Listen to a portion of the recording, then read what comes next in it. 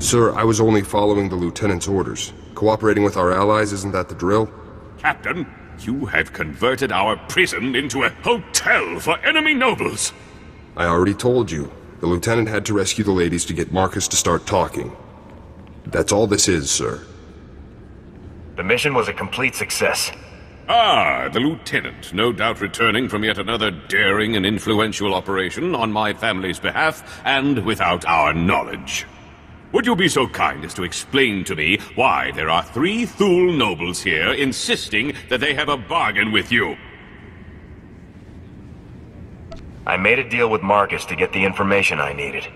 How dare you make arrangements with House Organa's prisoners without our permission? Indeed, without our very knowledge!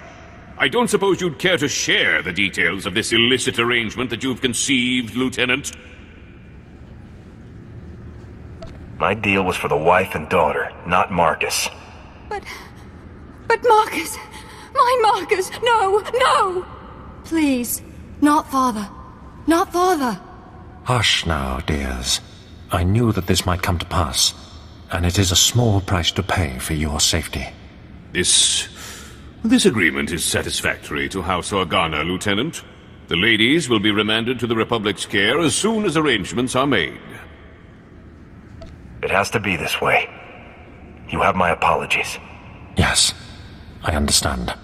You're all monsters. Heartless beasts with no bravery or honor.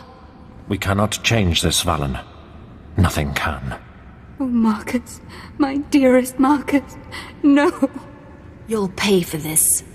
I won't rest until every single one of you is paid for this. No one's talking to you, little girl.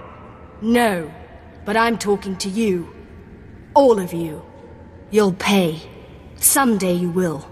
I swear it. I'll leave you all to grieve, then.